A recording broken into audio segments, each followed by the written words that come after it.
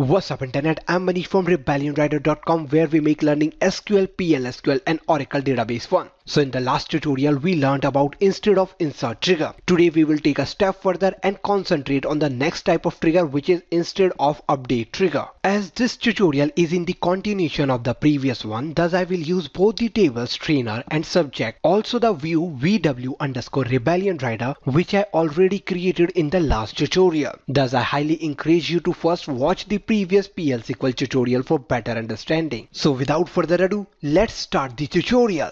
Similar to insert operation, the update operation is also not allowed on a non-modifiable view in Oracle database. This is due to the involvement of multiple tables over which your view is created. But this restriction can easily be surpassed using the instead of update triggers. Similar to instead of insert trigger, instead of update trigger will override the default behavior of your update operation when you execute the update statement and will let you update the data of the underlying tables over which your view is created. Let's do the practical.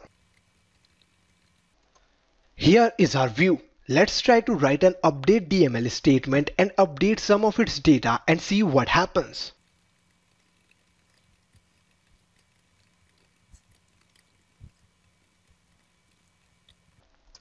As you can see, when I executed this update statement, I received an error which clearly indicates that this trigger is not modifiable. But we know that using instead of trigger, we can make a non-modifiable view modifiable. So let's write an instead of update trigger on our view and see how we can make almost impossible looking thing possible. But before that, let's close this script output and clear the screen. Great. Now let's write our instead of update trigger.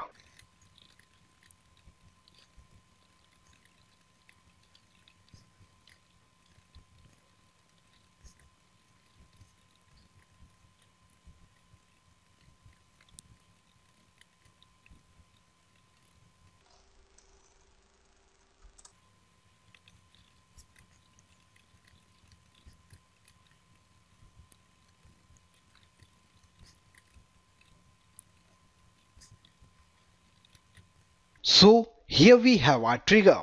The trigger is very similar to the instead of insert trigger which we saw in the previous tutorial, except those update DML statements, which I suppose are the only things that seem confusing. This is because of new and old specifiers, or say pseudo records, which I guess we have already discussed in PL/SQL tutorial 16. Anyways, let's see these update statements here. These two update statements are updating the respective columns which we specified here. Using first update statement, we are updating full name column of trainer table, and using second update statement, we are updating subject name column here. Now, what are these new and old specifiers doing here? The specifier new.fullname will fetch the new data from the update statement which you will execute on this view VW_RebellionRider and set that data as the new value of a specified respective column, which in case of first update statement is full name and in case of second statement is subject name. Whereas specifier old let you fetch the data which is already saved into the respective tables, and that data will be used by the where clause to find the match. If there is any match, then the update statement will execute and update the data, otherwise 0 rows will be updated. I highly suggest you to watch the PL/SQL tutorial 16. There I have explained the use and working of pseudo records in detail.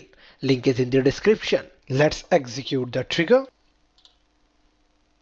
Trigger compiles successfully. Now let's try to execute the same update DML once again and see whether this time it will work or we will get the error again.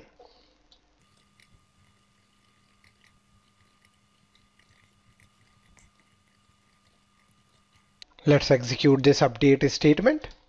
Update statement has successfully updated the rows where subject is Java without any error. So that's how we create an instead of update trigger in Oracle database. Hope you enjoyed watching. Comment below and let me know how you like this video. I feature the best comment every day on my social media. Next comment can be yours. Also give this video a thumbs up and share it with others on your social. Make sure to subscribe. Thanks for watching. This is Manish from RebellionRider.com.